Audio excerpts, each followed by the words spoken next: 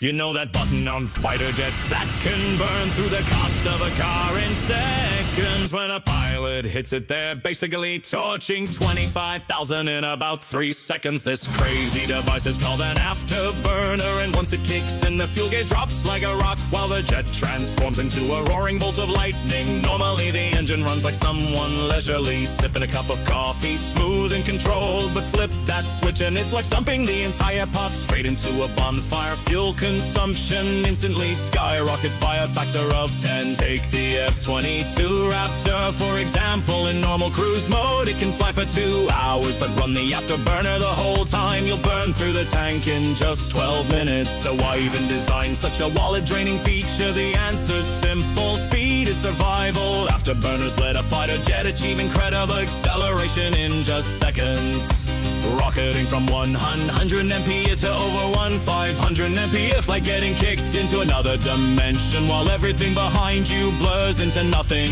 Russia Su-57 also has afterburners, but it can't match the F-22's efficiency. American engines deliver about 60% better afterburner performance, which means in a dogfight the F-22 can accelerate faster and seize the advantage. First for pilots, burning cash isn't the concern. Staying alive is all that matters.